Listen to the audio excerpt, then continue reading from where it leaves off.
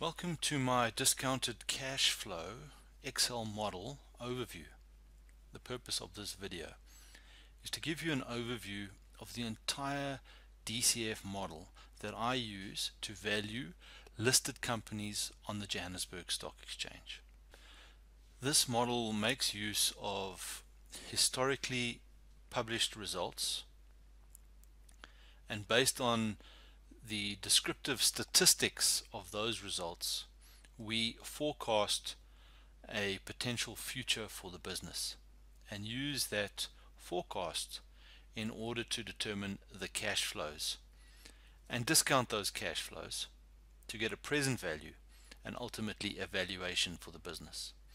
So the DCF follows the format of traditionally taught discounted cash flow models. The major benefit of this model is that once it is set up and set up properly, I am able to simply change in the top left hand corner the ticker code for the company, call up new data for another company, and see what the valuation and what the statistics of that company are. I'll demonstrate that once we get to the end of the video. So to start off with, let me give you an overview. So first of all, here we have a share ticker code that describes who the business is. Clearly this is RCL Foods. At the top of my model I have some descriptive data here. I'm not going to go through that in detail right away.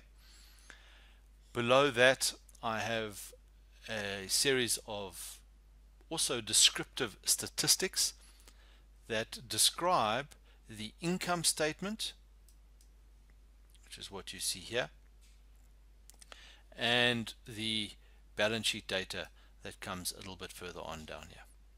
Let me zoom out to give you a holistic overview of the model. Let's start off here in the bottom left hand corner. This data here is historical income statement and balance sheet data going back at least 5 years, and in many cases a lot further than that. As I said earlier, this is publicly available information, and if you went to RCL you could find this information in PDF documents on their website. I take this data and I put together some descriptive statistics at the top here that describe this data. And this is mostly a description in terms of percentage of sales. Once I have some information that describes this data, I can then use this information to forecast the future. And we use some clever formulas in order to best describe the future based on the past. It's in this area where discounted cash flow models often get a bad name, because there's a lot of assumptions. The intention of this model is as best as possible to avoid any bias or assumptions that may come from the person doing the valuation, because it's those biases, and by bias I mean, are you a buyer or a seller, you'll view the business differently. I want to take all those biases out when I describe the future of the business.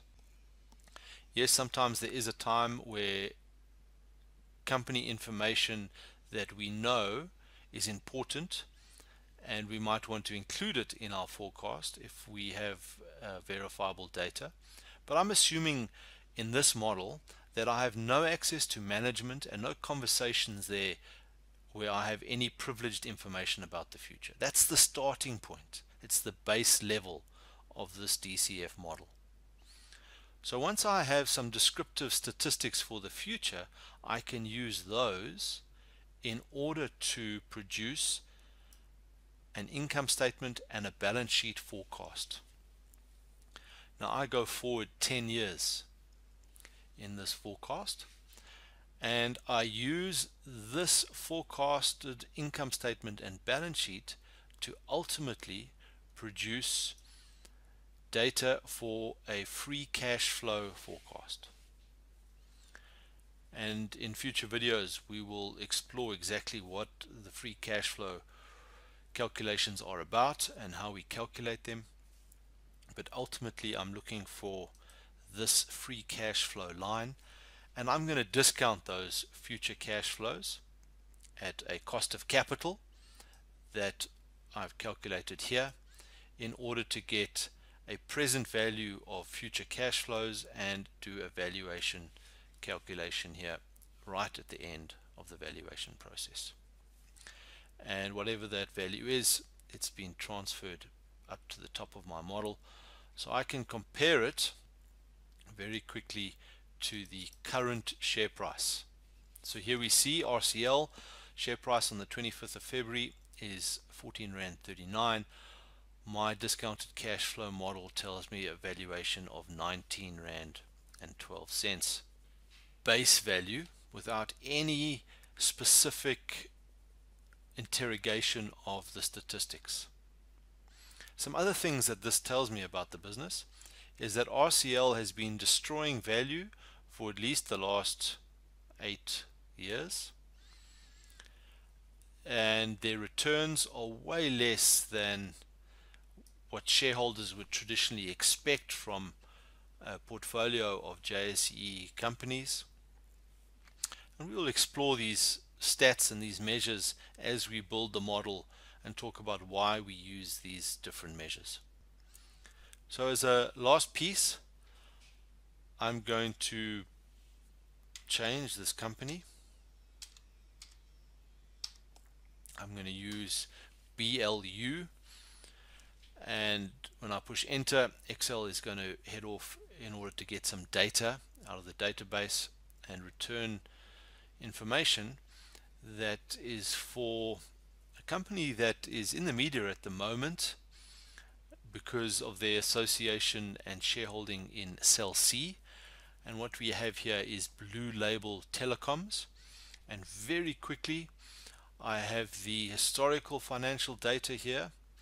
I have the descriptive information over here, which is then used to provide future descriptive information, and then produces my income statements and balance sheet forecasts down here.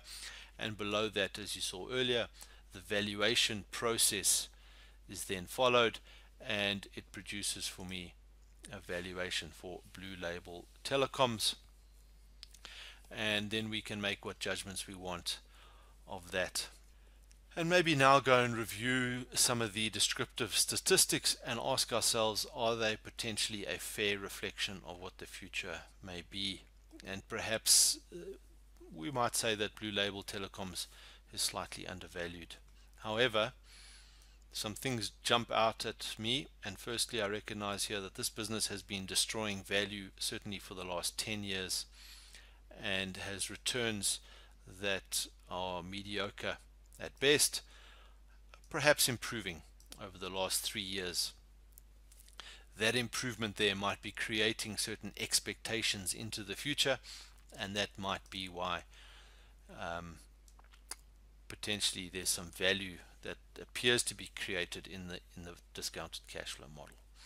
So there's a quick overview of my model. Over the coming videos we are going to work through this step by step, learning the Excel skills, learning the financial skills in order to build the base model to do a discounted cash flow calculation of the value of a business. See you in the next video.